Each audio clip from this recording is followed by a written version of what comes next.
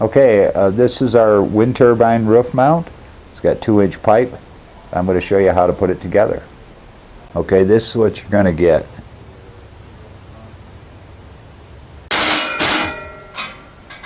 First, put the outside legs on, and a 5-gallon is a good thing to set the bar on. Makes it easy to work. Put the outside legs on first, and then when those are on,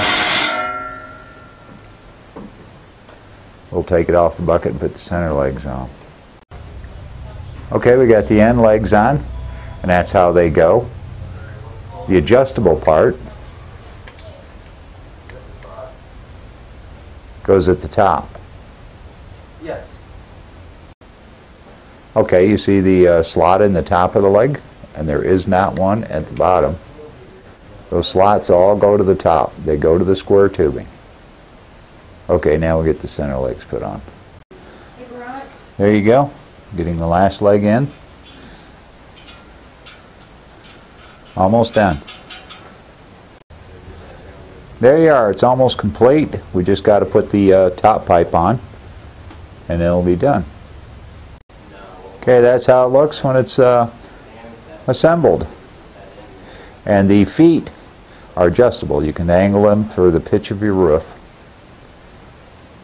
Now, before you put the wind turbine pipe on, your cable, it's better to feed your cable through that hole and get out all you need before you put the top pipe on.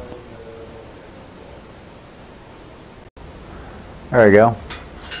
Let's get the 2 bolts into the pipe, and it's done. Now, when you get it up on the roof, this is how it's got to go. The rubber foot pads go down first. Then there's some rubber washers that'll go down, and then a steel washer will sit over top of the rubber washer, and then you go ahead and use your lag screws. And you want to make sure you hit a roof rafter with these. Do not screw this through plywood and walk away from it. It will pull out of plywood. So if for some reason you cannot hit a roof rafter, go inside your roof and say take a 2 by 6 by 1 foot piece of lumber, put it on the inside of the plywood, and shoot your lag screws through that, or carriage bolts, whatever you want to use. Now what you got, this pipe is 2 3/8 outside diameter, and the pipe itself is 4 feet. And the overall height, with the legs fully extended,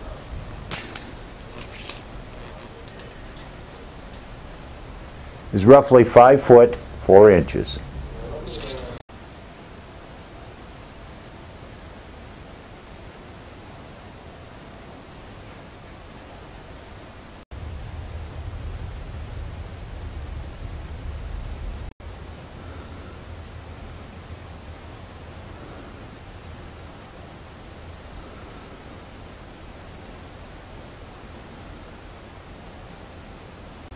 Well, it's just that easy. We're all done now. You've completely assembled your SkyMaxWind turbine roof mount. And now it's all ready for a SkyMaxWind turbine, or any wind turbine that requires a 2-inch pipe to mount it to.